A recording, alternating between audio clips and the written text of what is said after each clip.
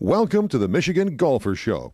Join us each week as we explore the people, the places, and the events that shape our great game. Hi, I'm Jack Berry, and I'm at the Michigan Golf Show out in Novi. And fortunately today, stopping by was Lloyd Syron, who is a member of the Michigan Golf Hall of Fame.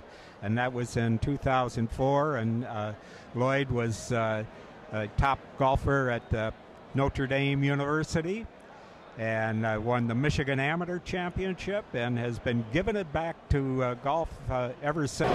Thank you, Jack. Thank you very much.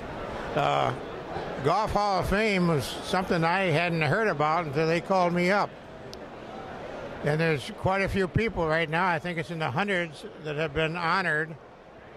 And looking at the list, I know almost all of them, except for guys like Walter Hagen, Tommy Armour,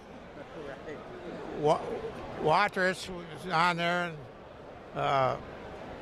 from the old school, and his son Tommy was my high school class team member when we won the state championship for Shrine High School.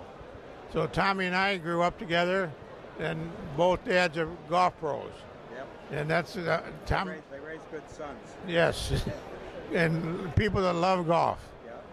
And Tommy passed away a few years ago, but I'm still plugging away. But the hall kept growing, and they had a place over on Big Beaver Road, but that sort of didn't make any money.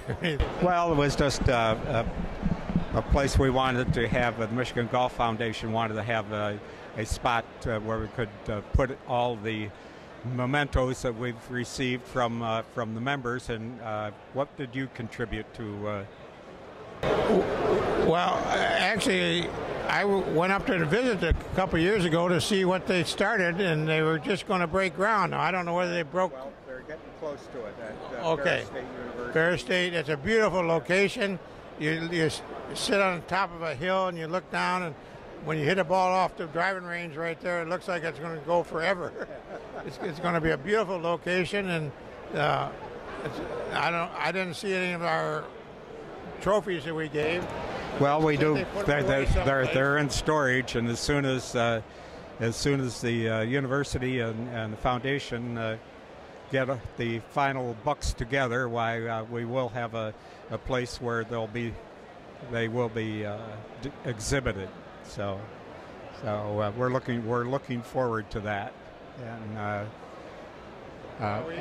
actually, I beat you in by 2 years, I think, something like that.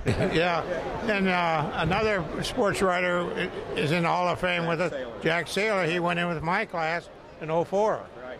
Yep. I mean, and now I don't even think we have a sports writer just covering golf. Well, you guys did a great job. I don't know. Right. Well, the newspapers did, and the newspapers virtually are gone, and unfortunately, the two Detroit papers only seem to think about the Lions, the Tigers, the Red Wings, and the Pistons, no matter how good or bad they are, and Michigan and Michigan State, and that's it. And they've given up covering local golf, covering everything local, really, of all the different sports that used to be covered back in the golden days when I was working and enjoyed it. It's a far different game now. I really think there's a future for golf because these high school sports have become so expensive for kids to play that they can't afford it. My 7-year-old grandson is looking for a lacrosse helmet. He's going to change every year. It's $200. And the team fees and everything else that they play, golf is still reasonable for anybody.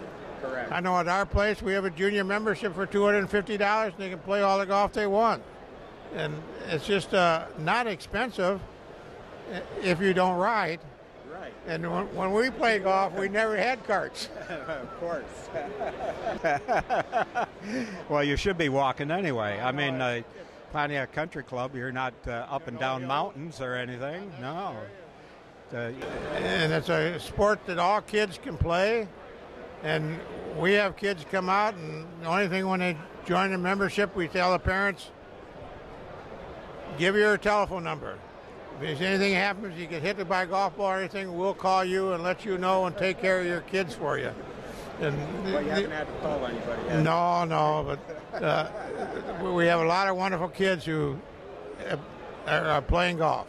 That's terrific, and that's Lloyd Syron, who is now a member of the Michigan Golf Hall of Fame, and is just celebrated last year the 50th anniversary of the Syron Memorial Tournament, which will be held again this year, the 51st, at 4th of July on that holiday.